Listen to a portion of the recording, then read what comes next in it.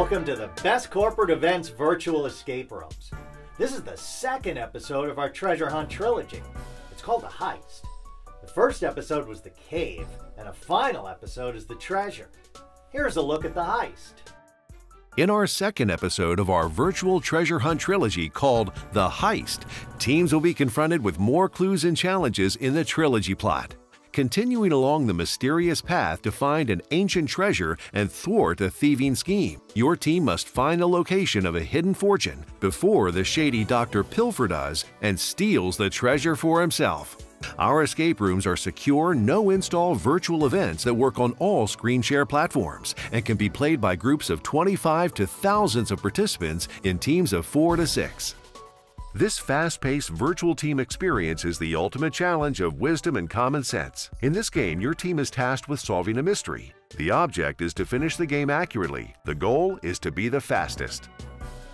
During the game, your team will be interacting with different objects, deciphering codes and solving clues to find the ultimate 4-digit code that will unravel the mystery. Each captain will be given a link and a login ID so they can enter the game's welcome page. Captains can now share their screen with all the team members now in the escape room. On the welcome page, it's very important for you and your team to first go through all the informative slides.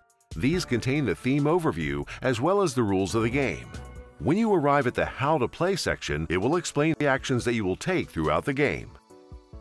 Your first action is to combine 2 or more objects, so if you come across a non-functioning flashlight and a set of batteries, you can interact with these 2 objects and put the batteries in the flashlight.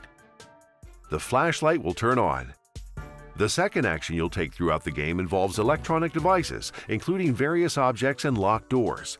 If the description of the object says you need to find a 4-digit code, and your team can figure it out, simply punch the code in the Enter number box. If your 4-digit code is correct, the object will automatically unlock itself.